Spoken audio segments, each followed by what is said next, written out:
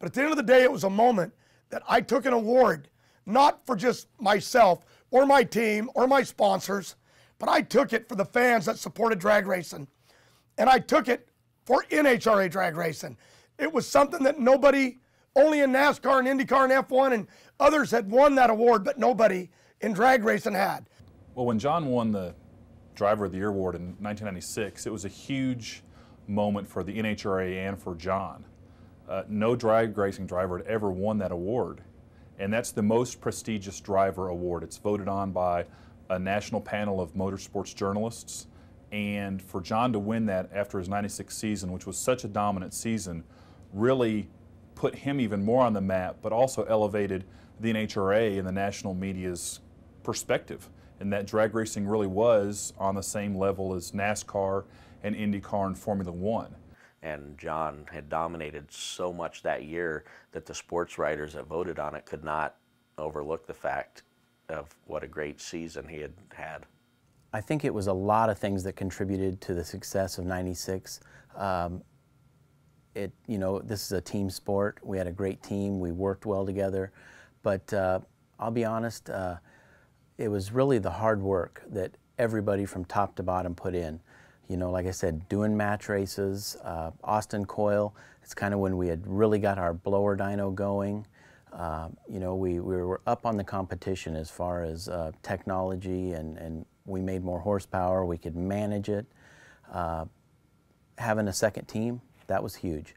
And, you know, John, he was an innovator in all that, you know, needing another team for more data and working well with another team, and that was Tony Pedregon.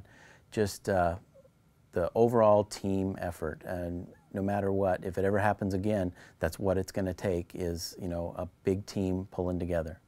The season started off, and I don't think we won the Winter Nationals, but Phoenix used to be a hotbed for Force. He dominated at Phoenix, and I think we won Phoenix, and we just got on a roll, and you expected to win every race. And other teams couldn't believe we'd win a race on Sunday in dominant fashion, and when all other teams like Top Fuel Champ or the Funny Car Champ for that event would be, you know, loading their stuff and partying, we'd be back at the trailer servicing our cars.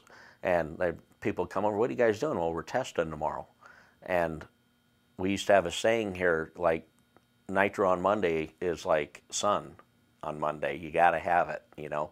And so we tested every Monday, and it didn't matter if we won or lost. And that was part of the momentum that kept us going. It kept the crew guys sharp on their game. It kept the crew chiefs with trickier conditions because the preparation on Mondays aren't as good. And so it gave us a lot of opportunity to learn different conditions on the racetrack. We also, I think in '96, still did 5 or 6 exhibition races or match races. And same thing, it's like other teams were backing off of that stuff, and here we are, we'd race as much as we possibly could because that's all time for everybody on our teams to learn their craft. We got spoiled. We would go to every race just believing we would win. And when you didn't win, you were upset. It's like, we should have won that race. But when you have the magic, you can't stop. You know, you take it for granted you can win. But there's also when you lose, and it's such confusion. You know what I mean? Like, how could we lose? How can this car be this good in qualifying? Because sometimes the competition, they're just better that day. So you never want to get cocky. You never want to get to think that you can walk on water. Because it's a driver, it's a team, it's sponsor money, and great crew chiefs like Austin and Bernie Federley that make it happen.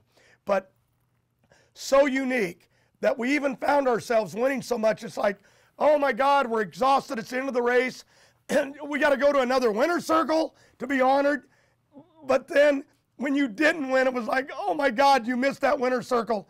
You missed Reinhardt up there yelling that you'd won, being up there with the other champions, and boy, you fight to get it back.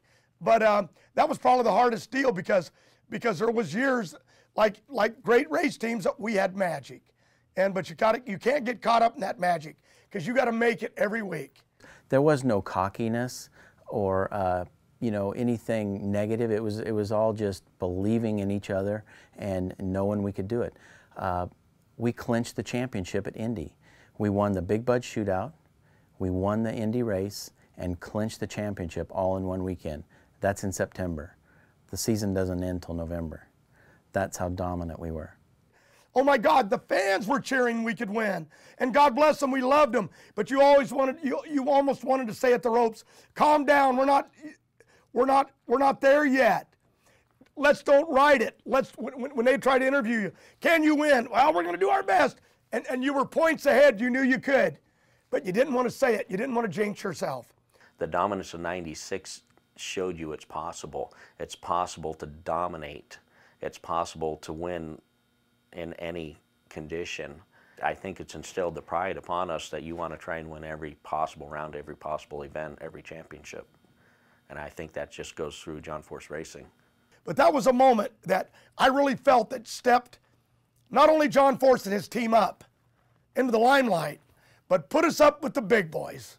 You know what I mean? That now we could say that we walked amongst them, and I think that honor was really accepted by everybody that ever loved, you know, the sport of NHRA drag racing. It was totally cool.